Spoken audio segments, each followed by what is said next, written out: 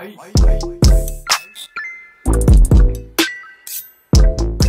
guys, and welcome back to my channel. What's up YouTube fam? I'm Gabby Mack. For those of you who are tuning in for the first time, thank you. For those of you that have been returning back, I am loving the feedback, the comments, everything, even though some of y'all are mean, but I'm gonna let that slide. But yes, thank you. If this is your first time, make sure that you click subscribe to my channel so you can continue getting all the latest videos that I'm going to be talking about. I do have a new series that I will be launching. I'm going to talk about that closer to the end of the video. But today we are talking about living in Ghana, and most importantly, where are you going to stay when you decide to live in Ghana? This is a frequently asked question I get all the time in my comments, in my emails. People are asking me, where do I stay? And you know, where do I start? Where can do I go find an agent? Do I look on a website? Like, what is the deal? So we're going to talk about that, break that down. I'm going to talk about a couple of websites that I use when I was looking for a place. And I'm also going to talk about one particular company that you can also check out as well. Of course, you guys know that Ghana is huge. It's not only Accra. I know a lot of people only talk about Accra because that's the big city. I will talk about some other places that, you know, I've stayed in, you know, I've grown up at, so you guys can also consider that as well. So, you know, if you're going there to retire, if you're going there to work, all of that, you have to put that into consideration when you're thinking about where to stay. So we're not going to waste much time. We're going to jump right into it. First of all, I need y'all to know that Accra is not the only place that you can live at.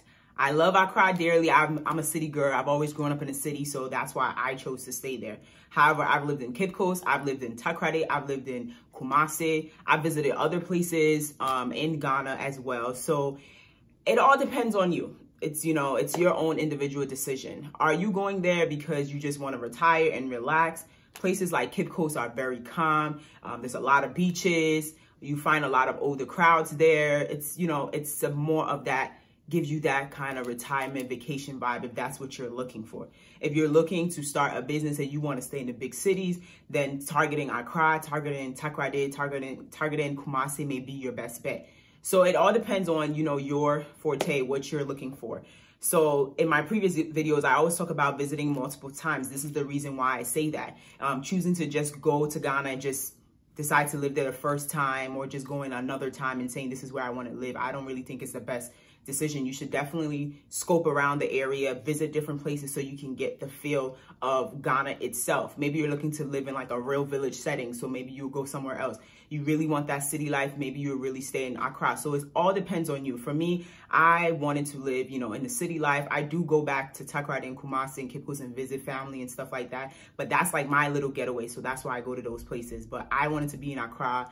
Accra is where it's at, guys. So like if Accra is where you're looking to stay, there are so many places to live in Accra. Accra is humongous. For me, I decided to stick to where most of my family's at, most of my friends, and where most of my work will be taking place. Because of course, I don't have a car yet, so I didn't want to, you know, go too far and have to worry about paying a lot in transportation. So that's something that you want to consider too when you're looking into finding your place. Where to start from? First, I started out with kind of word of mouth, and I realized it was not really working at all for me. So I was like, I went right to the internet and started looking. So the two websites that I use, I'm going to post it for you guys, is Tonaton and MeQasa. So you can look at reviews on those websites. Tonaton has a kind of a not good reviews, but I definitely did see some apartments there. It's a risk, guys, that you take, you know, just to go on any of these websites. But there are agents on their website. So if you see a property that you want to view, you can contact the agent and they will tell you, hey, meet me here and we can go look at it. Please don't go by yourself if you can. Like, just be smart about it, guys. Just be smart about it. You don't know the area. You don't know who exactly you're meeting. You may not meet them at an office. Some of them will just personally call you and tell you, hey, just meet me right here at the property. So be safe, go with someone, and, you know, be sure that you're actually going to see an agent or whatever. Most of them would tell you have to pay a viewing fee. Find out how much the viewing fee was. I think I paid like 50 cities to a couple of agents, and they showed me about 2 to 3 properties. Just make sure they show you at least that amount. Don't pay 50 and they only show you 1, and then that's it. You don't see anything again. But keep your options open, definitely. I preferred actually MeQasa. My agent that I end up using was from the MeQasa website. I prefer that website because it gave me a little bit more details about the place, more pictures and things like that. So definitely look into that. I would suggest for you to really look for agents and not individual people that are trying to sell, because they can turn around and fraud you. I mean, it is what it is. That's the real deal. They can tell you, come and look, and probably show this to multiple people, probably taking money from people. There are stories of people paying to these agents and they don't pay to the landlord. It's a whole lot of stuff. So to be safe, you know, use an agent. There are other private agents you can contact online too. I will talk about one today as well. So definitely make sure that you make sure that that person's a real agent that you're seeing. Finish viewing the place, then give them their fees. Keep your options open, definitely.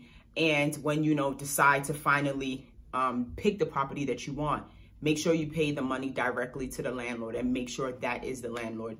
My friends that I went with to check out the places that I looked at, we tried to meet the landlord, or at least talk to them and find out from other people, and even like talk to other tenants that are living in the apartment or in the home and say, hey, is this really the landlord? Because there are cases that people would pay to somebody that is not the landlord. I had a friend who went through that, went to go look for an apartment, thought that he actually paid to the landlord.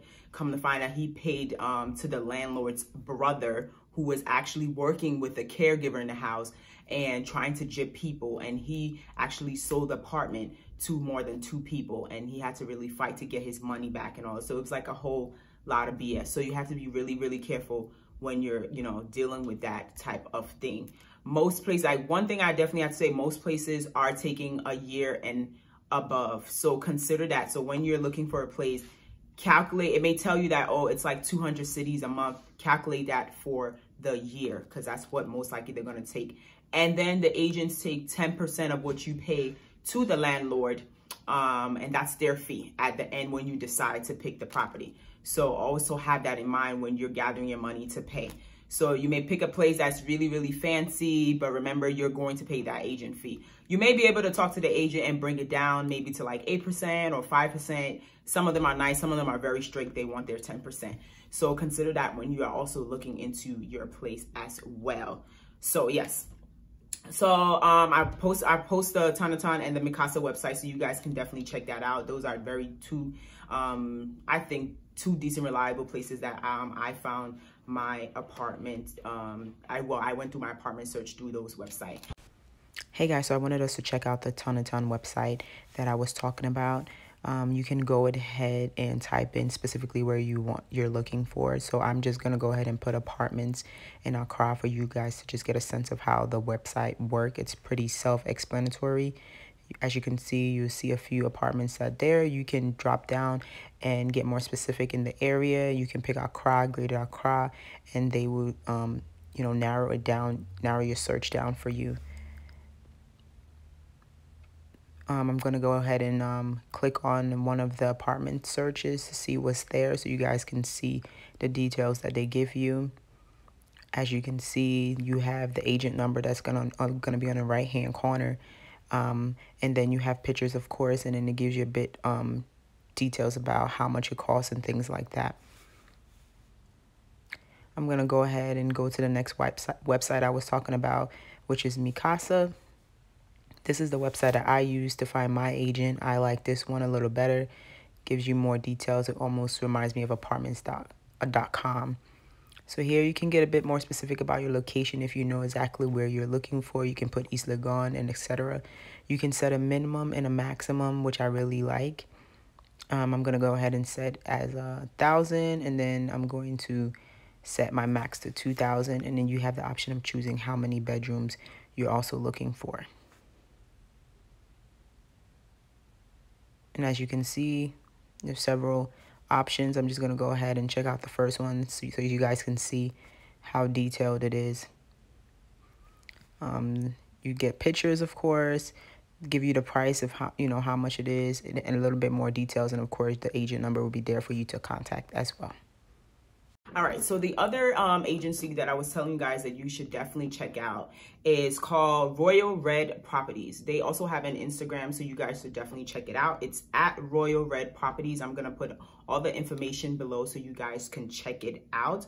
So this, this agency started with a young man who, he went to school in UK and he came back and decided to start business. So big ups to him coming back home to start business. He realized a lot of people are interested in buying properties, just looking for short stays, of course, to stay when they come and visit Ghana.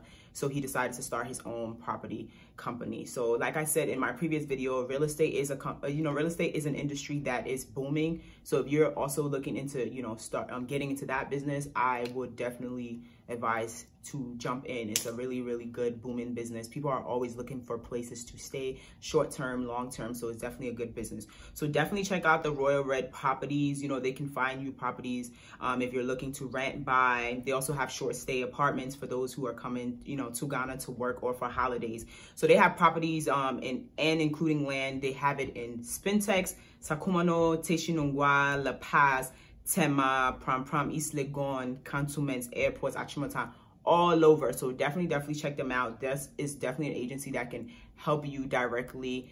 Check out their social media so you can see some of their properties as well. So I definitely would push for anyone to use an agent when they're looking to find a place. I would say it's more safe. You can at least, go back and say, hey, I spoke to so and so. I use this company, just in case it turns maybe the opposite way that you didn't expect it to be. At least you have, something to fall back on. So, like I said, there's so many places for you guys to check out when it comes down to living in Ghana. Scope the area, see what's best for you. If you have a car, maybe you would go somewhere a bit further because you can save more money because you would drive. If maybe you don't have a car, you may want to stay somewhere more in the inner city and not too much outskirt. Accra is humongous, guys. It's humongous. So this is why I keep encouraging everybody to go multiple times and explore, explore. Maybe you go to Kumasi and fall in love and that's where you want to do your business. Then you decide to live in Kumasi, okay? So like everywhere is huge, guys. It's huge. There's so many little towns and cities and things that you can choose from. So definitely scope the area and you would find the best place for you to stay. And of course, while you're searching, you can look, depending on how many bedrooms you want, how many bathrooms, the areas, definitely scope the place. When I was looking, I looked in multiple areas that I felt like would be a good fit for me. And I chose the area that I decided to stay in is very busy, it's very noisy. So, I mean, when I went, I did hear the noise. I knew it would be noisy. I didn't know it would be that noisy, but I sacrificed being close to everything. And I just took the noise like that. I wanted an area where I'd be able to walk downstairs and there's a supermarket. I can get a car right here and there's so many stores and there's so many food vendors around because that's what I wanted and it worked out. So even though I got the noise, I got that. So sometimes you may have to sacrifice you're gonna have to sacrifice something. It's not sometimes, because you may pick an area that's a nice residential area and let's say Trasaco, but to find the multiple vendors and a lot of shops, you may have to drive out a little bit before you may see that. So those are all the things to consider when you're looking for a place. Definitely check out these websites. Be safe, guys, when you're trying to figure out where you want to stay. And if you have any further questions to ask more about like properties and things like that and what areas to look into, definitely continue commenting and send me your emails. I am trying to get down to all the emails and answering, everyone's question. Now, the final thing that I wanted to talk about is I will be dropping a new series. So previously I've been talking a lot about Ghana, where to stay, what things you need to know, the ugly truths, everything, all the stuff that you guys were mad at me about, but I did anyway.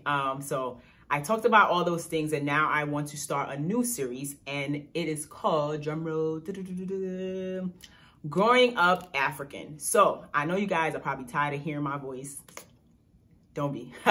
But I am going to have guests on my new series and it's called Growing Up African. So I will be interviewing family and friends and some associates and some other, you know, influencers to talk about their experience growing up African.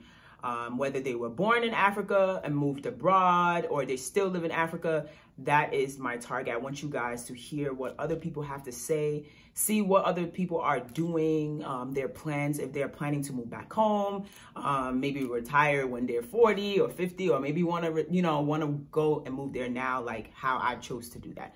So essentially that is what growing up African is, you know, trying to get more people's experiences. And trust me, I feel like everyone will find someone that they can relate to, and we will have specific topics that we will talk about on each episode. So yeah, I think it's going to be fun. It's going to be interesting to hear what other people have to say. And we're not only just talking about just Ghana, we will be talking about Africa in general. So my goal is to interview people from all over Africa. And I feel like I have a great advantage, especially living here right now in Kansas. Kansas is very diverse when it comes down to Africans, and I'm really excited about that. So stay tuned for that. It's gonna be fun. It's gonna be interesting, and I can't wait for you guys, you know, to dive into that whole series that I'm about to do. But thank you for tuning in again. Make sure you subscribe, like, comment, do all of that you have to do. Stay tuned for more videos with me. I'm Gabby Mack, and I will talk to you guys